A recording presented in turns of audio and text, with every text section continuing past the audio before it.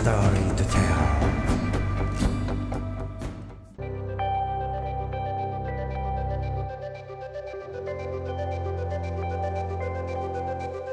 The Ilyushin Il-28 was the first mass-produced jet bomber in the Soviet Union. It was also built under license in China under the designation Harbin H-5. NATO designated this aircraft as Beagle for all three versions: Il-28 bomber, Il-28R reconnaissance and Il-28T torpedo bomber version. The Il-28U training version, nicknamed Mascot.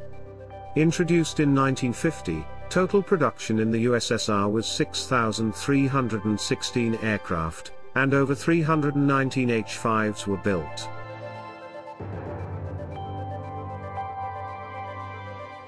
The Il-28 had its first flight in 1948, just 3 short years after World War II had ended and several years into the jet age. The fuselage was extremely slender with a bubble canopy on top for the single pilot. The nose was of the glasshouse variety and held a position for the bombardier. An additional crew member was fitted in the extreme rear section of the fuselage and operated both the radar and a twin NR-23 23mm cannon turret.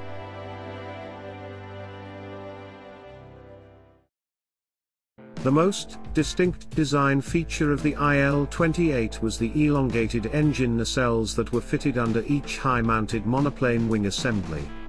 The engines were of Klimov type and supported close to 6,000 pounds of thrust each. Another pair of 23mm cannons were afforded the pilot, with these being mounted just under the nose assembly. Though the wings were of straight design, the tail section featured swept-back vertical and horizontal surfaces of a traditional, and more modern aircraft. Bomb loadout consisted of up to 6,600 pounds or 2 light torpedoes in the anti-ship role.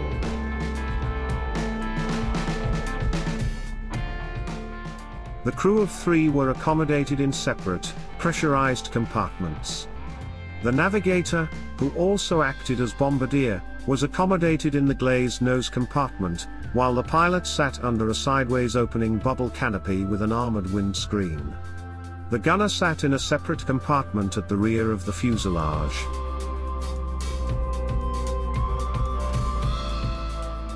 Appearing after World War II, the Il-28 became the first jet-powered bomber in service with the Soviet Union, and became a mainstay of the Soviet Air Force for decades after that. The Beagle was also included in a military package to Cuba, along with missiles, that would go on to fire off the Cuban Missile Crisis of 1962.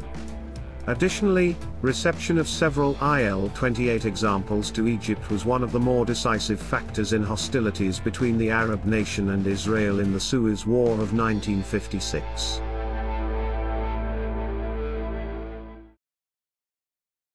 In the 1990s, hundreds remained in service with various air forces over 50 years after the Il-28 first appeared. The only H-5s in service currently are approximately 80 aircraft which operate with the Korean People's Air Force.